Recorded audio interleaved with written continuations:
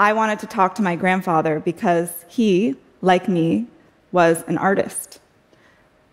I wondered, could I get to know him? Could I even come to love him, even though our lifespans didn't overlap?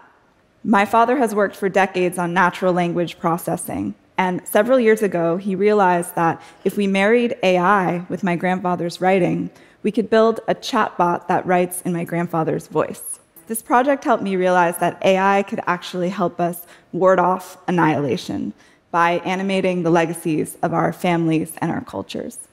After much anticipation, I sat down to chat with this new intelligence, an algorithm commanding over 600 typed pages of letters, lectures, notes, essays, and other written documents from the grandfather I never met.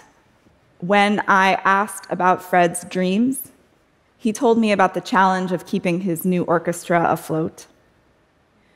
When I asked about Fred's anxieties, I learned about the stress of being a new father while working so hard. I had wondered if this project would feel like a resurrection. But rather than bringing my grandfather from the past into the present, it felt like I was the one time traveling, visiting him for a moment at different points in his life.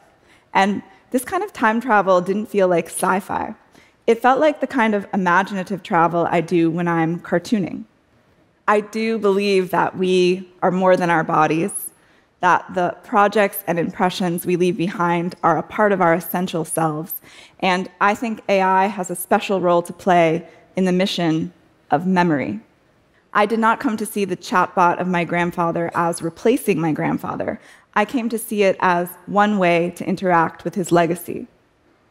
As somebody who has spent their whole life trying to document people, I can assure you that people are much bigger and weirder than any one depiction or any one moment in time can possibly evoke.